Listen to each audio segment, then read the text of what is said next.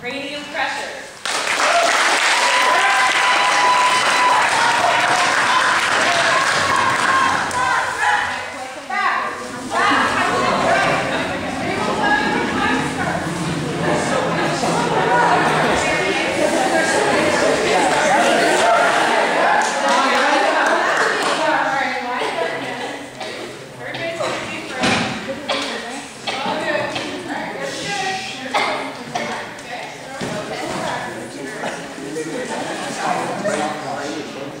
Appraisers, are you ready? Fired up and ready to go. Team, are you ready? Fired up. Time begins now.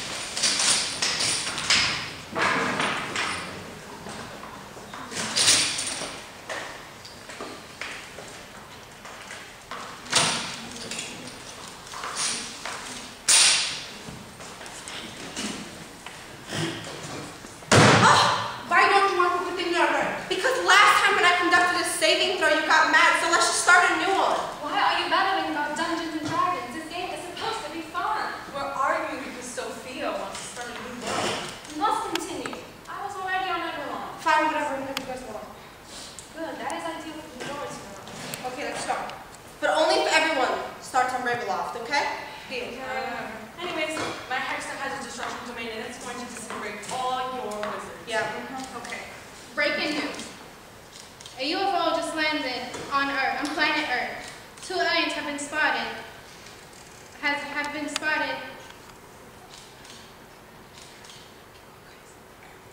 Two aliens have been spotted trying to steal all energy from power plants from all over the world.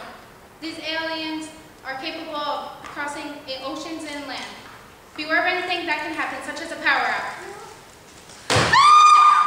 What's going on? According to the TVA, the later we're experiencing some sort of intergalactic invasion. I always knew our word would enter an outer space invasion. I now scoff at the people who didn't believe me. Those who doubted me rule the world. Clearly, someone hasn't gotten over their high school trauma. No, we know it. Dungeons and Dragons. I'm making Sophia's piece. We know how that she does. I was struggling with those flashlights here. Would any of you like to use some? Me? I'm extremely scared of the dark. It's called acluphobia. Actually, it's more commonly known as mytophobia or scotophobia. Let me figure out what it's called some of the time. I'm sorry, but I thought that we need to clarify Milton's terminology. Okay, but anyways, back to Dungeons and Dragons. Although we have flashlights, what are we going to do until the power is out? Until they fix the power plant? Find a place to buy more batteries, of course. You guys have the attention span of a goldfish. Do you not see that we are in the middle of an alien invasion? All you can think about is Dungeons and Dragons, and to think you all went to Harvard. Claire's right. We need to think of some machine that will help save the world and stop those aliens. We don't want to go back to the Dark Ages, and we all know how primitive that was. Oh, I hate dinosaurs. Oh my god, yeah. Guys, what can we do? Okay, why don't we just use the energy that we can extract from vegetables from ATP, adenosine triphosphate, from the cellular respiration process? Sophia, be reasonable. The ratio of human to vegetable is extremely overwhelming. How about we develop a way to drive the world's power from an innovative source? See, the problem with both of your suggestions is that aliens will be able to extract the energy. We must attack the problem by its root. We can use solar power. How is solar energy even relevant? We can use our guns to shoot them. I think Lucille might be onto something. Munta, you might be right. We can create a solar-powered ray gun. That way, we never run out of ammunition. It's actually quite genius. Claire's right. I think we should take about a 6 or 7 foot structure that uses solar power energy. And it must have wheels, so we can maneuver it easily. It'll be built in 3 pieces. A base, a solar power energy cell, and a precision point. We must have precision to kill this alien. no, we have to kill them as soon as possible. Solar energy works like this. There's a simple solar energy cell. It's really a photovoltaic cell. It's made up of silicon crystals. By adding impurities, they become better conductors of electricity.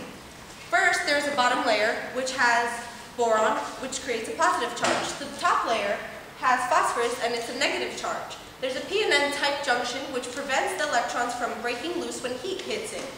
Once the external circuit moves the electrons from the bottom layer to the top layer, there are wires running along the top layer which receive and collect this energy and transform it from direct current form to AC, alternating current form, which is the form that we use, 120 volts, which is our wall outlets. But how do they use that today?